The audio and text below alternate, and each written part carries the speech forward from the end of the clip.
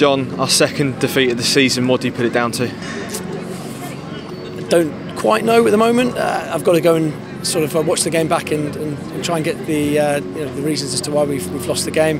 I suppose my snapshot reaction in terms of the last 20 minutes, the reason we lost the game there was because at 1-1 I thought we were really in the ascendancy, had chance after chance. We weren't clinical enough in their box, and when they had the chance they put it in the back of the net, showed a bit of coolness and calmness in the penalty area and punished us. So yeah, really disappointing. We didn't manage the game well enough late on, obviously, and yeah, we've been punished.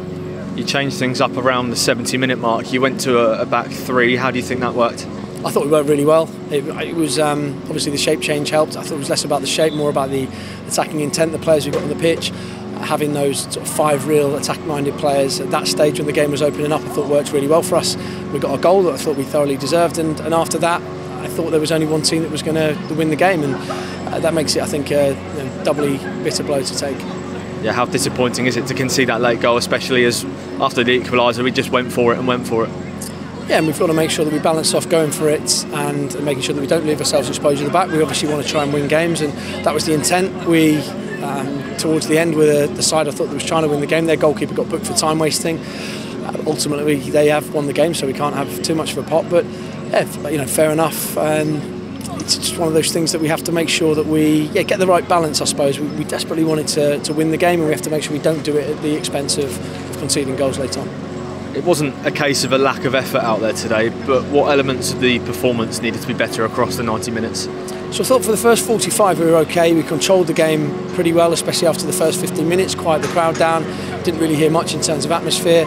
And the biggest criticism I had at half-time was just the lack of quality in the final third. So we got ourselves into good positions.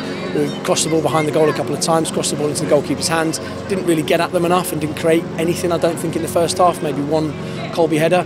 And then for the first 20 minutes of the second half, probably leading up to the Bristol Rovers goal, I thought we just lost our heads a bit. We made some rash decisions, and that got the crowd on side.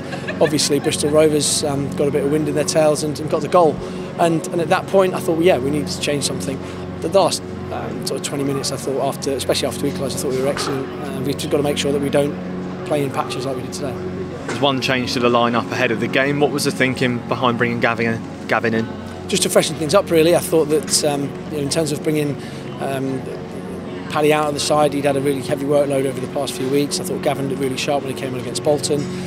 He scored obviously in the EFL Trophy, and then I thought he was probably one of our, well, he was the substitute that created the most at the weekend and had a couple of chances that maybe he scores on another day. So it was about bringing some fresh legs in, and effort levels, physicality. I don't think that was anything that cost us today. It was probably more a couple of lapses mentally that did for us. Last time we suffered a bit of adversity in terms of a defeat was against Blackpool.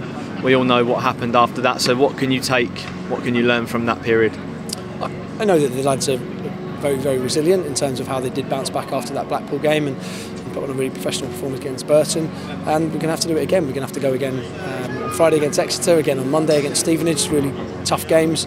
All games at this level we've seen today, all games at this level are really difficult, so we've got to make sure that we sort of knuckle down, do the right things and go and try and win both of them. And what's your message to the supporters, because the lads are really going to need them on Friday and at Fratton Park on Monday as well?